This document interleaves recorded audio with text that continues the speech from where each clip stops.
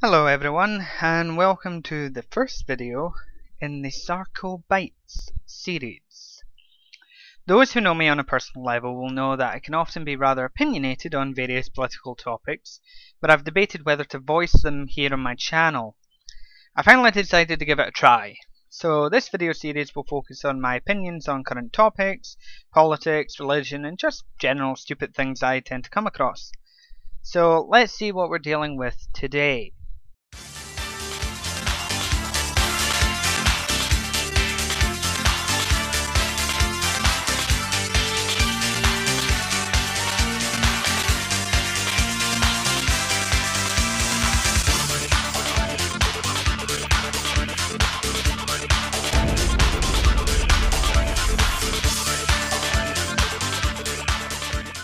For those of you who don't know, Robot Wars was a hugely popular British television series that started in 1998, where competitors would bring their homemade fighting robots into a custom-built arena to battle it out with other robots. Also in the arena were the terrifying house robots, the most destructive robots ever built. The series survived for 9 seasons before being cancelled. The cancellation was mainly down to it being moved to a different channel and time slot, making it harder to watch. The Robot Wars arena went silent, and the fearsome house robots went into retirement for 12 whole years. Robot fighting continued in live events and in the States in the form of battle bots. Recently, the Lad Bible started a petition asking for Robot Wars to be returned to TV. The request was heard, and last month, Robot Wars returned for a brand new series featuring a bigger, better arena, more powerful competitor robots, and upgraded house robots. The mechanical mayhem has finally returned and is being enjoyed by everyone. Well, almost everyone. You see, I've loved Robot Wars since I was a child. So when a feminist who works for the Telegraph comes along and throws insults at the audience and competitors of the show, I just can't stay silent. Now this review by Jasper Reese doesn't look so bad at first, till you actually read it. It was fun then and still is. As ever, it's reliant on an indestructible formula. Geeky Mad Max wannabes play remote control bumper cars.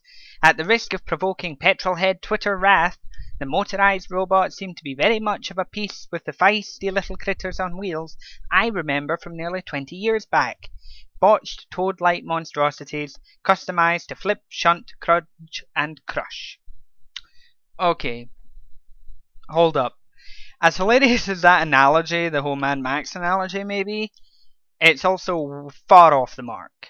Many of the competitors are serious engineers, with Formula 1 simulator designers and rocket scientists among their ranks. And these robots are a bit more powerful than remote control bumper cars. The rear of Matilda has never been quite seen like this before, and I have to say thank goodness Matilda is on fire. Razor is destroying Matilda. There's the flame from Matilda. The tusks were raised. I think it was just the last sort of nervous spasm of Matilda. They're in major Matilda, what's happened to you? As for provoking petrolhead wrath, I'm not sure what she's actually on about there. Petrolheads are crazy about cars, not robots capable of destroying them. Her feminist angle really starts to show in the next couple paragraphs. Obviously it's a toy show for and about overgrown boys. There is much excitable talk of telemetry systems and infrared repair kits. The head judge is a professor with a ponytail. Again, wouldn't refer to these powerful machines as toys.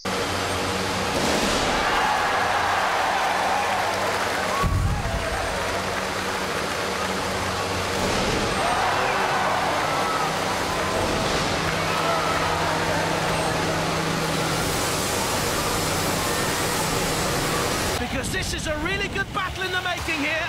Oh, until that moment, surely. Hypnotist, look at the power, and there goes the scoop of atomic. There goes the weaponry. The front fork not just bent, the fork was knifed away into the distance somewhere. completely toothless now and very near the bit of doom. I'd jump in. I really would. Save yourselves. Look at that. Split apart Atomic 2. Jasper here tells me a lot about herself when she criticises the head judge for having a ponytail. Professor Noel Sharkey isn't some silly professor. He's kind of a big deal. From Wikipedia. Sharkey held a chair in the Department of Computer Science from 1994 at the University of Sheffield, and then he was a professor of Artificial Intelligence and Robotics and a professor of Public Engagement. He was supported by an EPSRC Senior Media Fellowship and a Leverhulme Fellowship of the Ethics of Battlefield Robots. Previously, Sharkey held a number of interdisciplinary research and teaching positions in the US, Yale Computer Science and Stanford Psychology, and the UK, Essex Language and Linguistics, Exeter Computer Science. He was director of the Centre for Cognitive Science at University of Essex and director of the Centre for Connection Science at the University of Sheffield. He holds a doctorate in psychology, a doctorate in science, is a chartered electrical engineer, a chartered information technology professional, a fellow of the Institution of Engineering and Technology, a fellow of the British Computer Society, a fellow of the Royal Institution of Navigation, and a fellow of the Royal Society of Arts and Manufacturers. In 2014, Sharkey received an honorary doctorate in informatics from the University of Skövde, Sweden. Hoping I pronounced that correctly.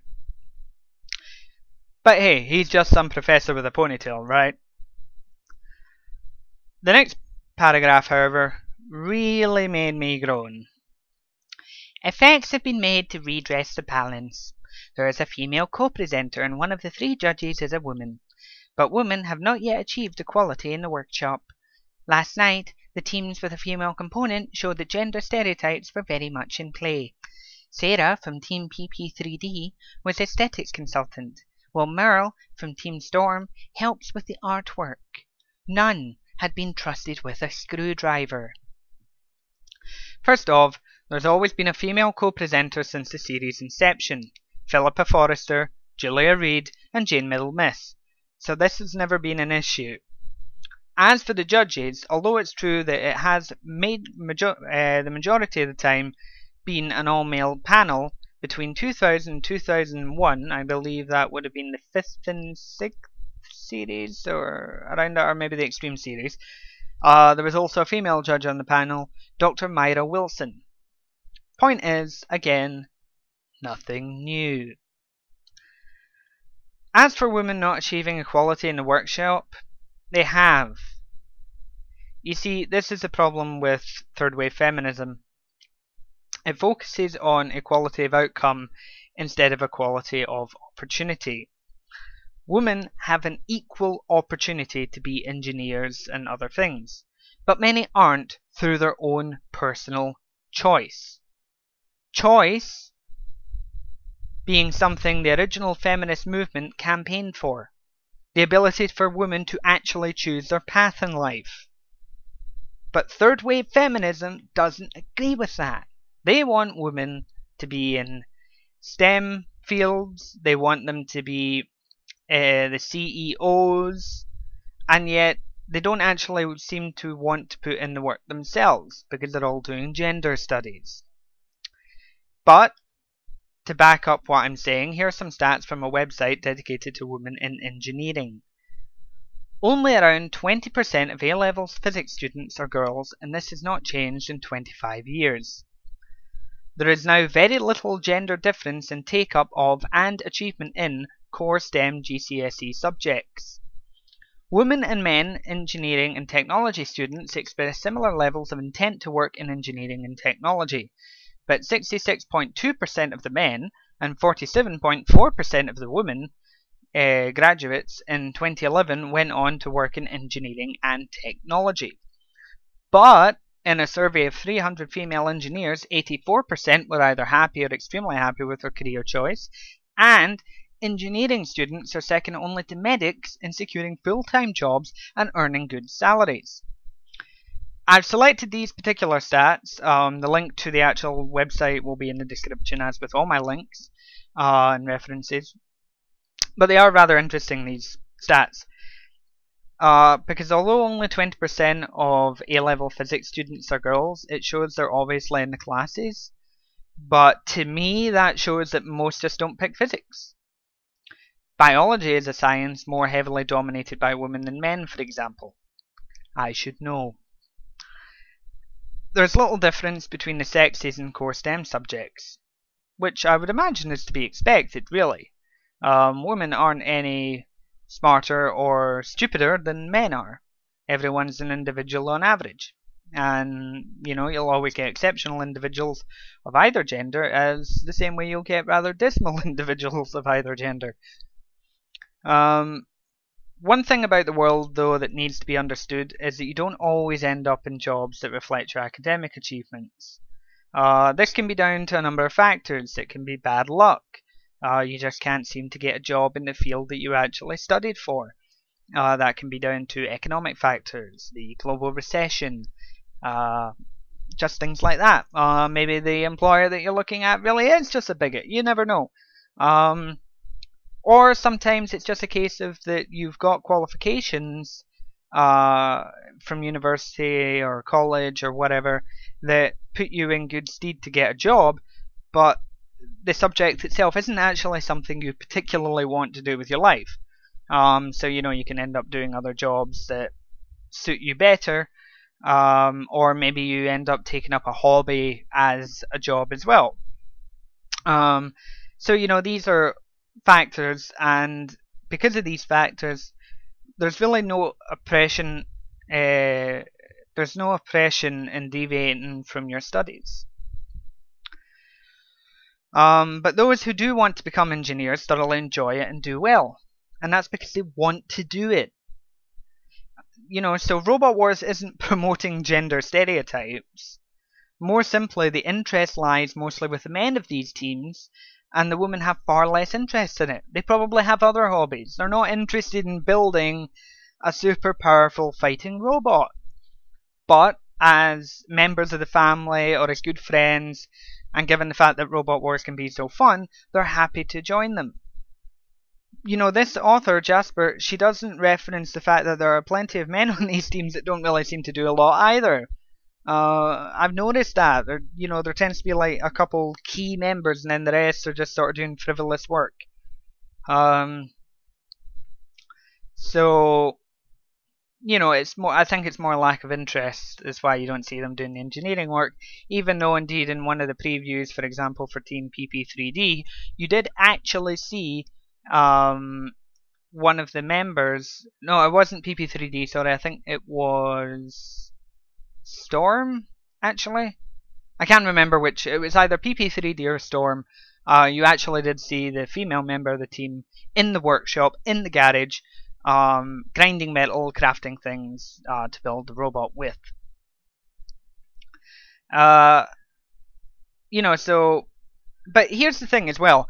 This fact that, the teams are mostly male-dominated shouldn't really come as a surprise to the person who's already declared that Robot Wars is for and about overgrown boys.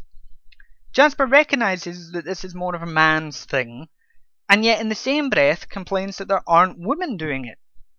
You can't have your cake and eat it. Either this is something that everyone can enjoy, or it's a thing mostly for boys. And if it's mostly for boys and men, you're going to find that in it there are mostly boys and men. That's how these things work. Again, equality, diversity doesn't mean you have to shoehorn 50% of the opposite gender into a thing. Top Gear, for example, functioned brilliantly without any female presenters whatsoever. And I mean the actual Top Gear, not that thing with that Toad Evans and Matt LeBlanc, or however you pronounce his bloody name. I mean the original Top Gear, Clarkson, Hammond, May. That was the Top Gear that I was a fan of. No female presenters, not necessary. So my final gripe with this review is the following paragraph. It's not a major thing, but I feel I should point this out. where she says, Team Eruption were a more traditional outfit, a father and son in which the son, aged 17, was in charge of engineering and a bombastic trash talk. If anyone underestimates me, they're in for a shock, he told presenter Dara O'Brien. This comes across as a bit mocking in tone. It might be out of ignorance, or it might just be because she's putting down a 17-year-old boy. But his comment isn't bombastic. Though Michael Oates is only 17, his driving and experience has won Team Eruption various awards. Most notably, they were the UK FRA Fighting Robot Association champions in 2013 and 2014, while last year in 2015 they came second place. So he has every right to warn competitors not to underestimate him. In the remainder of the article, she puts in a good word about Jonathan Pierce, because you just can't say anything against that man, frankly. But she does end it with the notion that you have to be an overgrown boy or half drunk to enjoy Robot Wars. Personally, I think you just have to be a regular person to enjoy the carnage of mechanical mayhem, of Robot Wars, instead of looking for sexism in everything, especially where there isn't. But, I'm not being a rabid fanboy. There isn't, because it isn't to say that the show isn't without fault. It does have its faults. It's just she didn't raise any of them in her review. The main faults I find are the lack of music, the lack of intimate camera angles from the old show, and the new point system means that you can't have the same level of destruction against the robots because they actually need to fight various times. So all of that kind of adds a layer of almost documentary level dreariness to an otherwise exciting show. But I'm not going to complain too much, because right now I am just so glad that it's back. So I guess in closing, my only hope so that Robot Wars continues to be popular so that we can enjoy it for many years to come, and that Jasper Reese finds her Kill-A-Lot in her laundry basket.